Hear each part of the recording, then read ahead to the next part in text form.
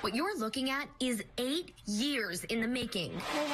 A mother making a snack for her son, something she hasn't been able to do in nearly a decade. Hawa Hassan earned refugee status in the United States back in 2013. She's made a home here in Grand Forks, North Dakota. Suleiman, her only child to be left behind in Uganda, arrived just this year. He's 26.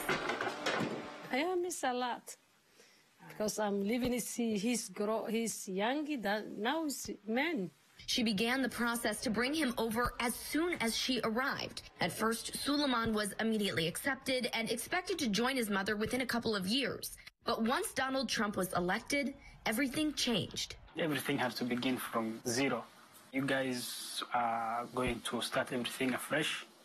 So the forms that I filled in 2014, I signed in 2014 November.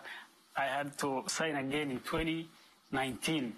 I gave up at a point that maybe it is not going to happen. The Trump administration slashed refugee quotas, bringing the number resettled in every state to the lowest in years, even in North Dakota, one of the leaders in refugees per capita. Questions surrounding the vetting process, the cost of refugees in communities, have made this a national debate. But what are the facts? How does this work? Before evacuees even set foot on U.S. soil, they've already been vetted for years. Once approved, they're taken to U.S. military bases in other countries, where they go even further vetting. Each person goes through 6 background checks, including with the FBI, Homeland Security, and Bureau of Counterterrorism. They also undergo health screenings, and now they are given a COVID-19 vaccine. Once cleared, they're flown to their selected city, where a resettlement agency meets them and takes them to their new home, set up with furniture and stocked with food.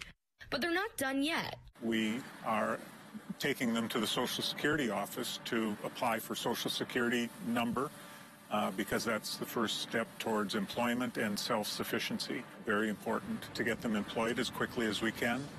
Get their children, if they have them, enrolled in school. So who pays for all of this? The federal government foots most of the bill.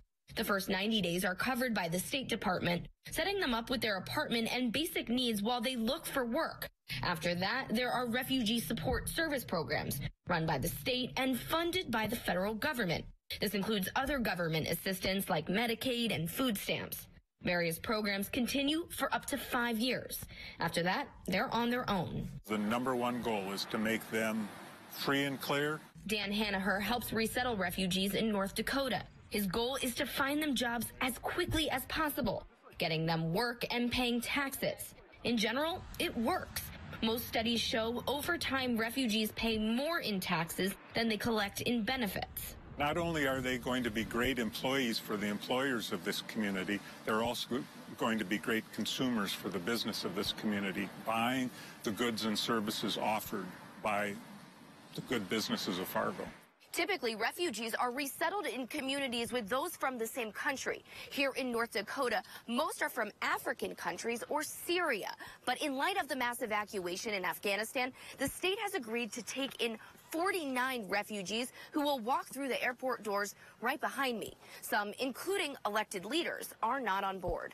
We don't have the resources here to handle that. Steve Bakken is the mayor of Bismarck, North Dakota. The Republican has publicly opposed refugee resettlement in his city and says taxpayer dollars are already stretched thin. If somebody is resettled here and has 4 or 5 kids, if those kids don't speak English, what are we doing to the taxpayers in the school district? That's a big burden. He says his opinion hasn't changed in the years since President Trump made this a campaign issue. It's even more solidified now as the country nears full employment and more refugees will be looking for jobs.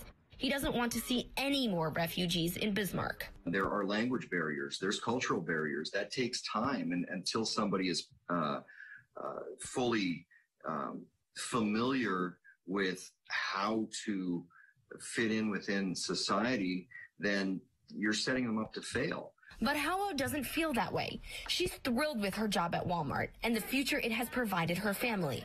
Suleiman, who already has an associate's degree, believes he's got a bright future here and says his goals are the same as any person. Most of them have seen hard life where they are. And when they come here, they are not coming to do bad. They're just coming to make their life and get a better life for themselves and the people they leave back home.